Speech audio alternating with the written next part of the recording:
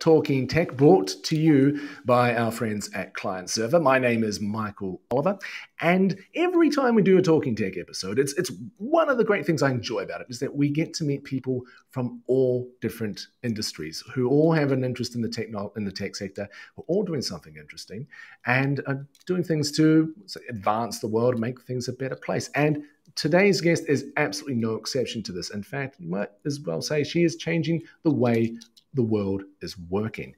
Her name is Indy Gregg. She is the CEO and founder of Wedo, which is an all-purpose app for freelancers. And we'll get into exactly what Wedo is about and where it's come from and what the goal is. But I'd just like to say a profound and exciting hello, Indy. Thank you for tuning in. Hi, Michael. It's good to be here. It's great to have you along. Great to have you along.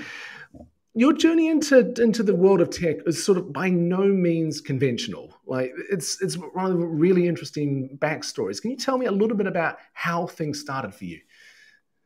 I started in the digital industries in 1993, 1994. I was working for Sony Digital in the south of France.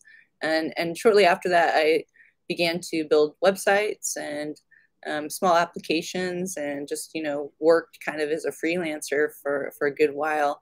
And then I was picked up as an artist. My husband left me and I had 3 really tiny kids, and I decided I'd just become a rock star one day. So I wrote a bunch of songs and got a deal and went on tour and that led to fighting pirates. So I built a platform after following that called Cartoons. And we had around 14.5 million users. And so I got really heavily involved in tech more intensely at that point. And then, founded some companies, and that brings me into today. Was it so much that you, during the course of your journey, you just found that in order to get the things you wanted to do, embracing technology was the best way to do it? Were you always someone who was really interested in tech? Were you someone who coded, or were you kind of nerdy and geeky like me growing up? What was the story there?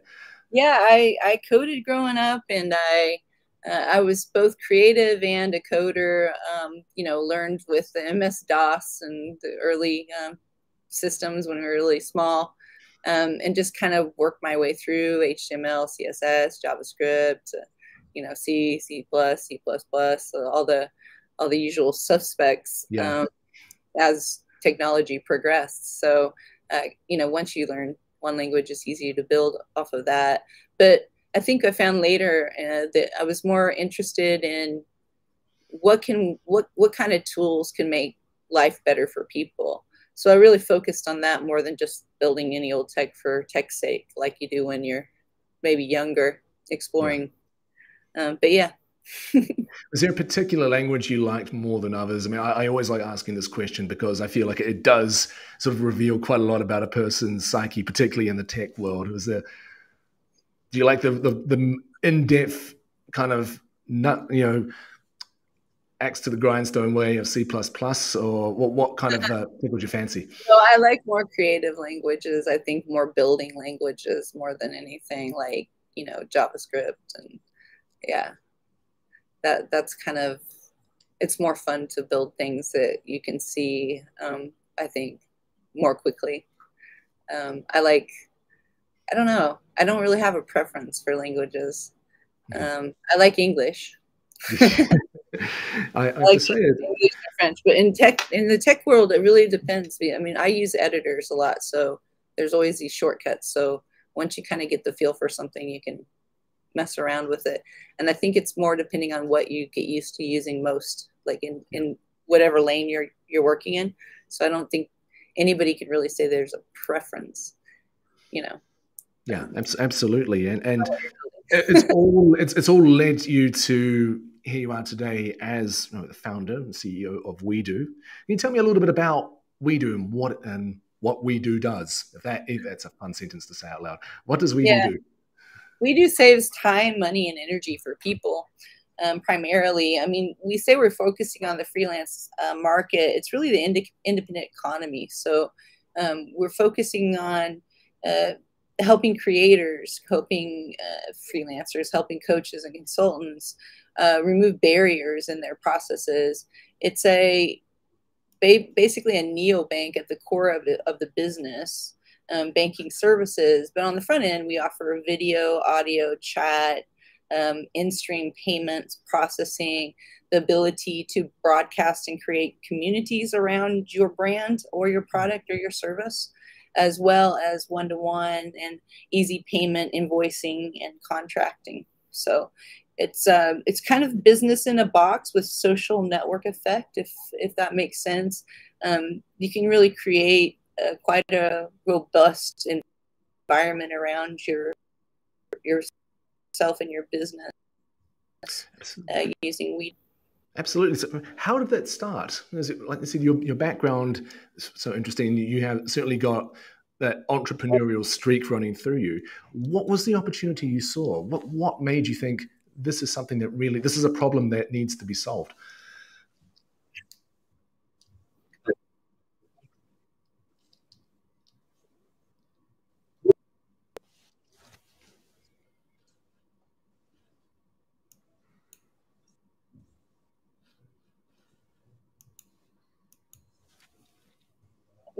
Yeah, I think, a lot of times you're solving your problem for yourself or for others. And when you know you've got something that can remove kind of a lot of pain points, that's when you go ahead.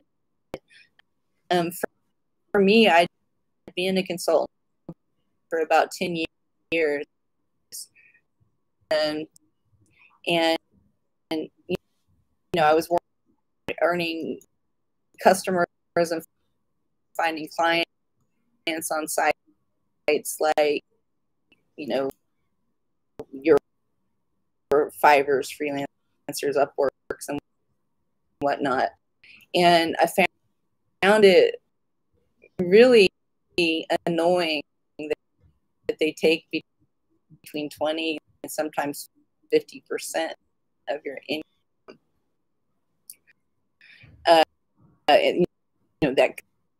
That cut, and it seems sustainable. And for me, that trajectory of freelancing becoming eventually more popular globally than employment was pretty obvious, and the pandemic even advanced that, accelerated that quite a bit. So the idea of 20% on everything, it seems, for half the workforce, seemed kind of unsustainable to me. And basically what a freelancer does is come out on to what they charge the client. And of course, that means the client hiring you is paying an extra. So it just seemed kind of way to cut out the middleman and create a model that would work on banking service and a payment service. Why not do that? People already bank. They already are charged payment fees to process payment. And so in that sense, we could do this for a lot cheaper future of work. I think, apologies to those tuning in at the moment. I think we have some slight lag in the audio at the moment. There might be somebody saying looks like there might be having some mic issues. So if there are delays, we apologize for that, and we will push forward as best we can. So my next question, I'm going to hope it comes through, and apologies if it doesn't. You mentioned that COVID sort of precipitated a lot of the work and the thinking that went into Wedo, and you founded it in February 2020, so sort of like right on the brink of the pandemic, taking off. So tell us a little bit like, what was that like? Because there's by no means ideal circumstances to be launching any business, much less one which is sort of focused on a very particular niche area like freelance. What was that experience like? To be honest, I don't feel like it changed anything, the fact that COVID was present. it probably just made me want to work harder and be more intensely focused.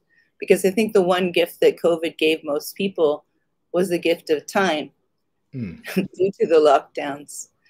So launching a business during COVID for me is the same as launching at any other time, considering that for female entrepreneurs, it's always a little bit more difficult than it is for our male counterparts, you know, in terms of raising capital or in terms of, you know, finding people or partners who can work with you and take you seriously. So I just treated it like it was any old day. But I was determined, whether COVID was coming or not, to get the job done.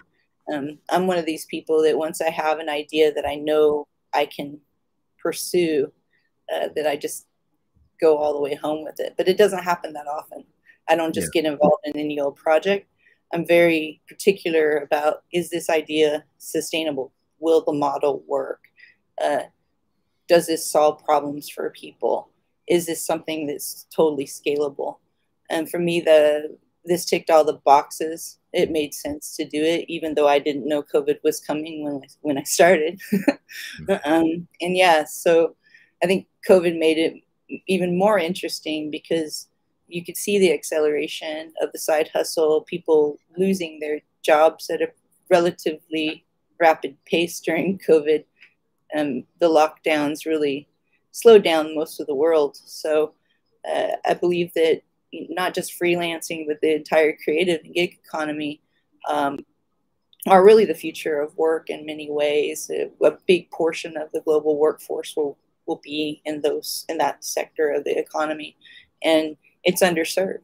So absolutely. Speaking of the freelance market right now, and so much of the conversation, if you're reading, you know, any newspaper or any news site, is about potential slowdown, potential recession. What is your sense of where the the freelance market is right now? Is it much like, you know, any recession where people, you know, lose jobs? A lot of people, you know, jump on their own bandwagon and start building their own own little startup up. Is that a sense that, can you see those sort of ingredients starting to come together now? What's your read on things?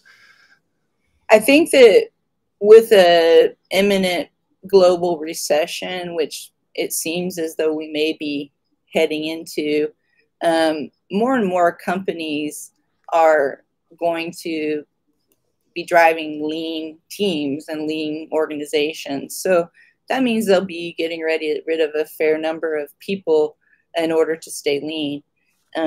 And so during that time, the side hustle becomes more important. Businesses are also looking for fractional workers. There are benefits to hiring freelancers, of course, because you don't have to pay social contributions. And you see that more and more today. And that's part of why freelancing is growing. And on the flip side, freelancers can be fractional and work with multiple clients, and it's interesting for them. It gives them more diversity in the jobs that they work in, and gives them more flexibility as well. When you work a 9 to 5, you're being kind of pulled into one direction with all your eggs in one basket. So you de-risk yourself as a freelancer a lot. And I think many people aren't really aware. They think that if they're employed, oh, you got all these benefits, or you have this social umbrella, or you have this, or you have that. Ultimately, you don't. When businesses have to shave down during recession and cut costs, you know, they lay people off. So unfortunately, but fortunately for Wedo, a recession could actually mean an upside for a company like Wedo. And somebody has to pick up the slack if socially people aren't prepared to vote in legislation that helps the independent worker and the consultant, who happen to drive a huge percentage of the economy globally. Unfortunately, there isn't much umbrella for them, so we are looking at solutions in order to create that for them. And that's the real drive, is to help more people, help more people. Absolutely. So you're not, I would say, worried. That sounds like you're not taking in the full scope of it, but it absolutely sounds like you are. But you see that there is opportunity, and that you haven't arrived at the wrong time. Absolutely. And there's more opportunity now than ever during a global recession for a product like ours. We're that go-to place when someone does lose their job, or when somebody does need a side hustle, or even for businesses who are trying to, garner more customers. Marketplaces are very important during recessions. And I know there's a lot of talk about doom and gloom, but there's always opportunity in downturn markets as well as upturn markets. It's just about regenerating the economy any way we can during a recession. And businesses like we do that's what we're here for. Before you joined in on the call, my understanding was that you were talking, meeting with investors. You're still looking for capital, still looking to bolster that. What's the sort of the appetite at the moment from investors? Are they sort of hedging their bets a little bit, or is it a product like Wedo and a company like Wedo just still a really appetizing offer? Without kind of giving away too much of the family silver here, well, what's the kind of enthusiasm on the investment front? Well, we just opened our round, so it's early days, but I do have meetings with 7 VCs this week. I just had 2 today. So there is definitely appetite, and they found us. We didn't find them per se. But there's always opportunity, and there's always investment. There's a lot of money out there. Now, whether or not an investor, is looking for, like, for example, investment, VCs and investors may de-risk themselves a little bit more and invest in more developed companies, during this time frame, maybe less on super early stage startups, or less on just the idea phase, or, in order to protect their portfolios. But I think long of the short, every recession, there's a rebirth. So we know that this is just something we move through in society. It's part of the laws of economics. Unfortunately, when you have quantitative tightening over a period of time, or quantitative easing, you have the knock-on effect some trimesters afterwards, or some quarters afterwards. So with the amount of money that was put into the market during COVID, it's kind of expected that there will be some tightening over the next several months. And then there are other things going on in the world right now. So we don't know what we don't know. There's a war going on, and we don't know where we'll be, but we never do. There's always volatility in the markets. And so I think it's really more about placing your money and your bets on companies who are unstoppable, and with teams who can deliver, and with product that people need. And timing is really important. For a company like Wedo, the time is really now. I mean, it's right at this moment when this is really important for the market going forward. So we're in a fairly decent position, and we just hope that people are interested and join in on the round. We've already had a couple investors already who've made commitments, so it's going well so far. And these things take time. You got to kiss some frogs and talk to people to find the fit of who's good for your company. That's what I would say for any startup that's out there raising capital right now. Don't let the doom and gloom affect you. If you've done your work, then you'll find the right investors, I believe. Absolutely. Thinking about the shape of Wedo at the moment, because it's when companies are sort of in those early days and trying to figure out not only the product and the sales mechanism and everything, but also trying to sort of define that sense of culture and purpose and mission and what they're all about. When you are sort of positioning Wedo to potential employees and potential people joining in, what kind of culture are you trying to create here? What would working for Wedo be like? Well, our team is pretty special. And it's extraordinarily exciting to get up in the morning and work with our people. Our culture is really a culture based on loving what we're doing and finding your lane and assuming responsibility for your lane. I think everyone at Wedo has a sense of ownership, and everybody at Wedo also owns pieces of the company. We don't, we spread the love in terms of equity and with all of everyone who works here. They receive options after a trial period. They have a lot of fun. We have offsites where we get together. But they work pretty hard. It's not unlikely for, the design team to hang out at night together and knock something out and just have good fun together and bounce creative ideas. Our tech team are very driven. I meet with them every morning for the morning stand-up. They're pretty incredible. Product team's the same. Just great people, really great people. And so, yeah, it's an environment where if you believe in pulling your weight and you believe in, looking after your coworkers and helping each other out, then you probably get on really well at Wedo.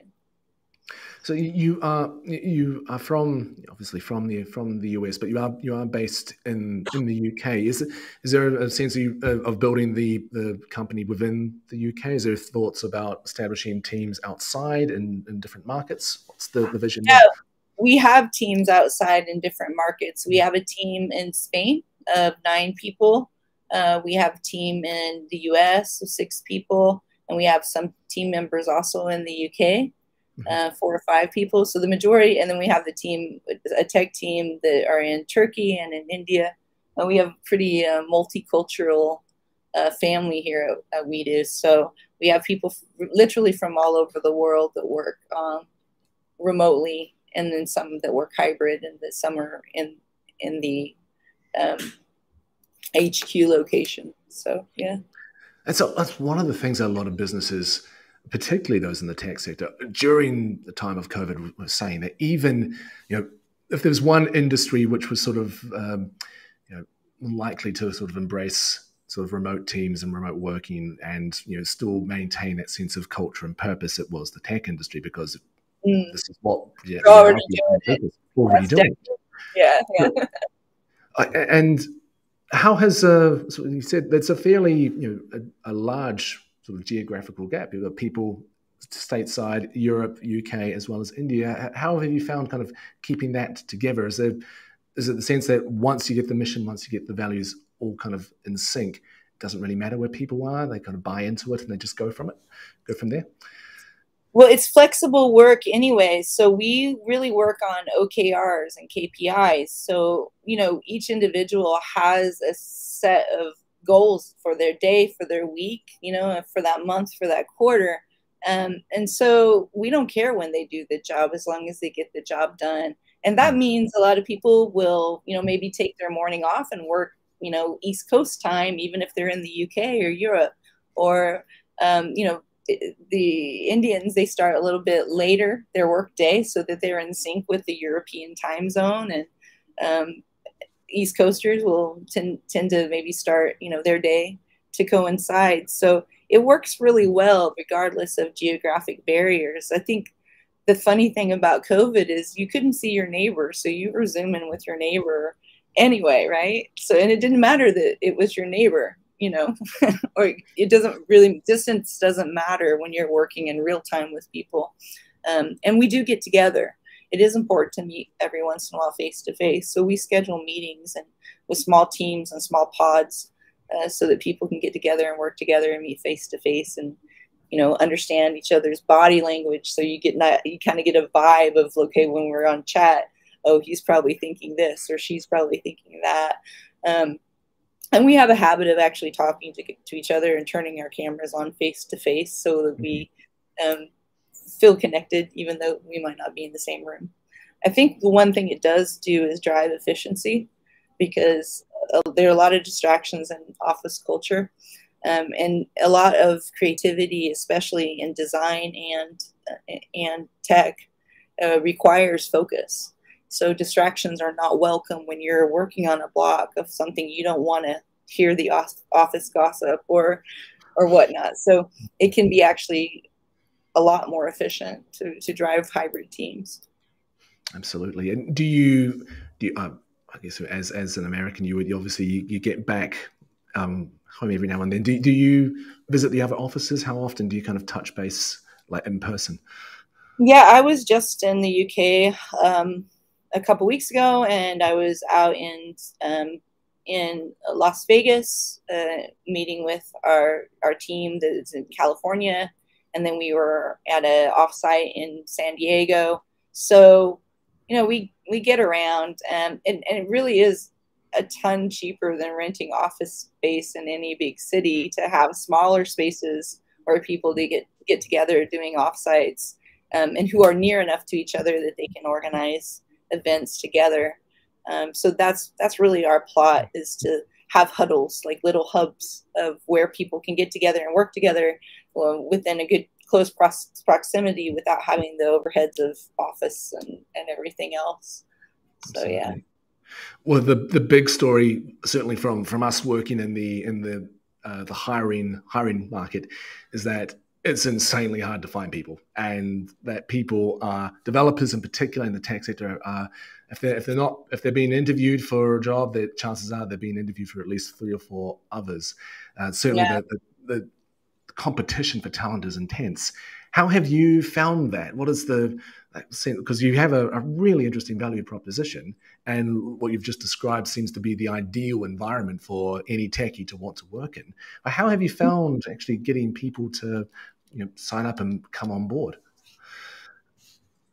I've found it awesome. Yeah. The right people will be attracted to what you're offering and the quality of the type of product that you're building and the reasons for building it.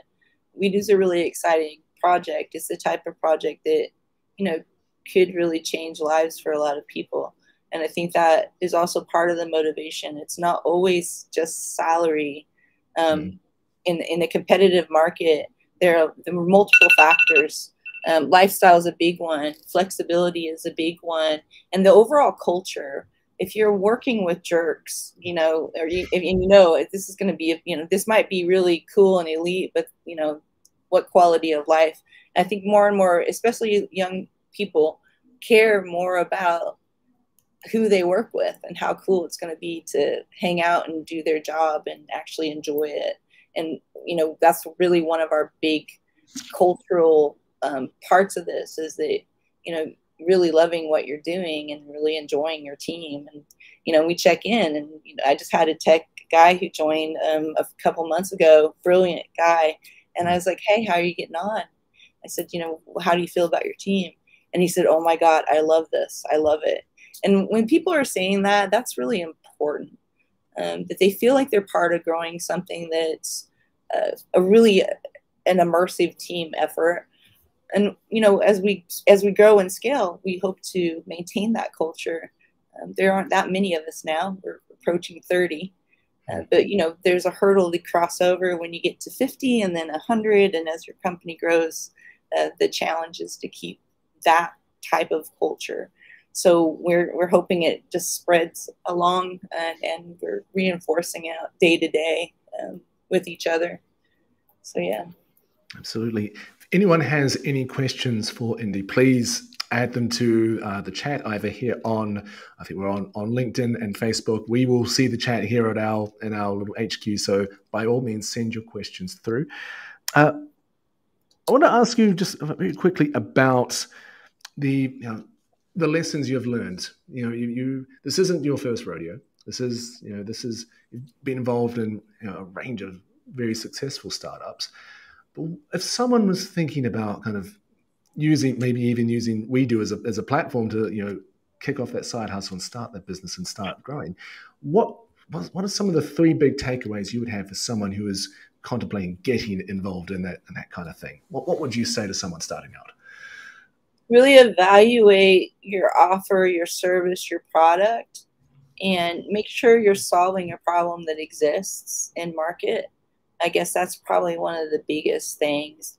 do something that really you feel either energizes, inspires, or empowers you or other people, if you enjoy helping other people.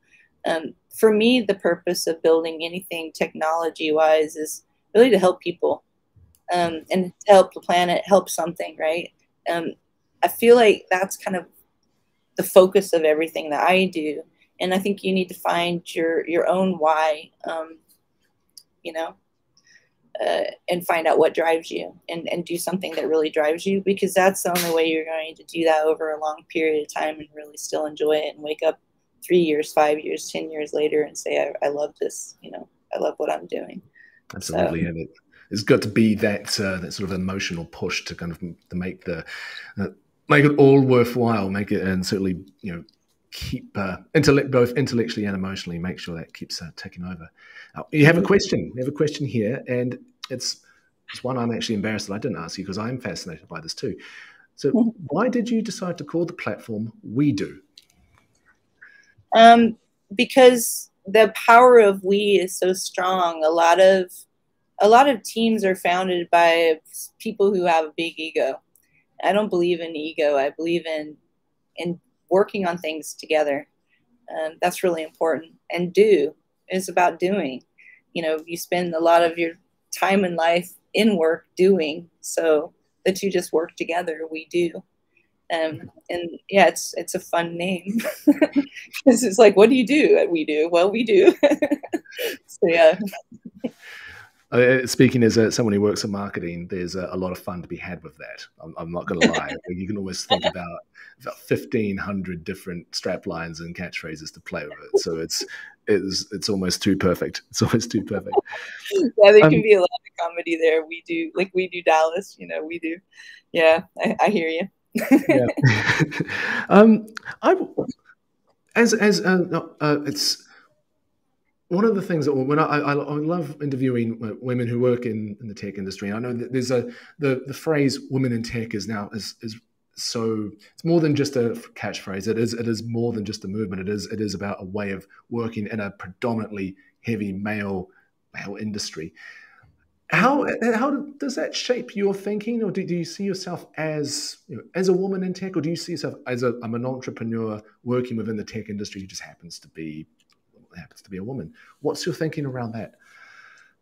You know, I think when we get to the point where we have, you know, we respect each other's gender, but it doesn't have an impact on what we do in life, it'll be a nicer world, because this kind of men versus women, you know, thing it's getting kind of old, let's face it. But women do have harder times, because traditionally we didn't have as many women in technology or in industries that were primarily male dominated. And that has a lot to do with culture, the way women were raised to be nurturers and are nurturers, you know, as part of our DNA. And it made, you know, yeah, we were funneled, I guess, from the 1920s, 30s, 40s, 50s into being homemakers or nurses or secretaries or whatever that was. And I think the liberation in the 60s, the civil rights movement, that movement towards equality, changed a lot of things for a lot of people.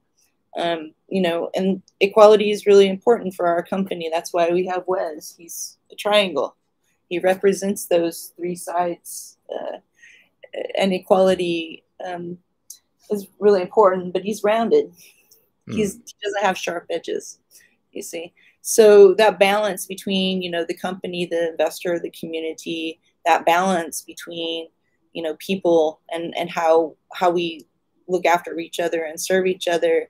And ultimately, if we could get rid of, you know, if we didn't have to have diversity and inclusion, we just did that naturally, what a great world it would be, you know? So yeah, I don't see it as a problem. I see a lot of solutions. I think that more women being trained in technology will fill that gap. I think as more and more women create scalable businesses in technology and innovation, and then we'll see more and more women receive more investment and break more of those traditions, I guess, in the world. today. So, the future's bright. We're training them up. There's more and more women coming into technology than ever before. So it's okay. Absolutely. And amen to all of that. Amen to all of that. I think just before we wrap up, and I know if anyone else has any like last minute questions, please send them through. We'll try to get through to them as best we can. But I always like asking, as my last question, kind of like thinking forward and thinking about the future. And if you were to kind of, peer over the crystal ball and look over the next 12 to 24 months. I know 2022, it's only 6 months old, but it's, so much has happened and it's almost been impossible to predict. But where would you like to be in the next 12 to 24 months? What's the kind of the vision and the thinking behind that? Yeah, so, we'd like to be well past the go phase and scaling. We're planning to launch in Las Vegas, so we're going into the US in September. We, with the best intentions, we'd like to be scaling relatively quickly and going into our Series A and potentially our Series B to expand by the end of 2022, 2023, early 24. But we'll see what happens, and we'll work really hard to create as much change as we can, and create as much momentum and continue the massive momentum we've had already. Just great people, great networks of people around us. Just a wonderful group of people who really believe that work needs to change, that we shouldn't be locked in a box from 9 to 5, that there are more opportunities when people have goals and work on OKRs and better methodology analytically. They perform better. They take breaks. Maybe you like to work at night. Some people don't want to work at 8 o'clock in the morning. They do much better, highly productive around 1 o'clock in the afternoon or at night. So the way we work is definitely changing. The world that we work in and how we use our time is changing. And efficiency is super important to any business, but it's also important to human beings. There needs to be more time. You shouldn't be living to work, and living just for work. You should have like other times where you take your focus from work, because you become much more productive when you do have those gaps and when you do have some space to, explore the world or whatever. I think that the digital nomad is opening a lot of doors for people to see the world. Hybrid and remote workforces allow that to happen. So regardless if it's freelance or if it's just plain employment, giving your people the opportunities to work from anywhere, any place, anytime is pretty phenomenal. And we're finally at a stage in history where that's possible. Not only possible, people have been doing it. And I think that's fantastic. Absolutely. It's I think as people talk about globalization and to talk about the advance of of not so much a disparate workforce, but one where people can work on their terms and one where people can do what's best for them, but still get stuff done and still be able to work and still be able to add a benefit to the company. I think the more that people realize, actually, you don't need to have everyone kind of in an office 9 to 5, 8 to 4, whatever it is, to get things done. That actually you can trust people to be able to do the work that they would ordinarily do in an office in a situation that or anywhere where they want to. I think that one of the best kind of analysts on this said that if someone was to they're the sort of people who take the piss in the office, they're going to take the piss remotely as well. People will be productive and work and move towards doing things which are have meaning and kind of nurture that intellectual and creative side regardless of where they are. And so something like this, which makes that a real possibility and makes it, as strips away the the red tape of that sort of thing, is only be good. Yeah, no, I agree. And the more, I think, as businesses, the more you invest in processes, like setting OKRs, setting goals, making sure people are, just performing day to day, little check-ins. They work wonders. You don't need to be the all-seeing eye and babysit adults in the workforce. In fact, the more you empower them and give them a lane and a job to be done, the more likely they're going to perform in an environment that's good for them. And I think that's important. Work, this kind of idea of, working so many hours it's stupid. If you're efficient and you get your job done quicker and you've done it really well and you're super happy with it, take the weekend off and another 2 days until you reach your goals, right? If you're doing that quick and you're performing, enjoy your life, and that's really what efficiency is about. It's not waiting for the clock to turn 5 or 6. Yeah. Absolutely. This is regardless of what people say, and like the push to get people back into the office and things have to be done a certain way. Like this is the reality. This is the way people will want to work. And I think even from us working in hiring world, particularly in the tech sector, we know that if businesses aren't being prepared to offer, not so much hybrid, but remote first, they're going to lose a big chunk of potential talent because people have not only got a taste for it now, but this is the way they're living, this is the way they're working, and they want to work. And if businesses don't want to offer that, that's fine. They're going to miss out because their competition will. So I agree 100%, especially in tech. And even in design, a lot of designers, you have so much, in my opinion, you have better focus when you're not around any noise or, you don't have any distractions. It's much easier to really, really focus. And then when you're working in, teams like Microsoft Teams or Slack or any of these environments, you always have the opportunity to take a pause and review. And if you're using Agile to get your stand-ups all organized and you have milestones to hit, everybody knows what they need to do. They don't need, again, any babysitting in some office, living their life, looking out at smokestacks or whatever, hour-and-a-half commute to an office in a big city. It's just it's a waste of time. So. Absolutely. Oh, Indy, well, I think that's an excellent place to kind of leave it. If anyone wants to find out more about Wedo and the work that you do at Wedo, see, I told you it's from a marketing point of view, you've stumbled on gold. What's the best way to kind of find out about you? Like, where can people learn more? Go to wedo.ai. That's our website. You can download and reserve your username depending on what country you're in. You should be able to reserve your username on iOS and Android. And you can find us at wedo.ai is our handle all over the interwebs. So Twitter, Instagram, all those spaces. And then I'm Indy Gregg everywhere. There aren't too many of me, so I'm easy to find. You're easy to find.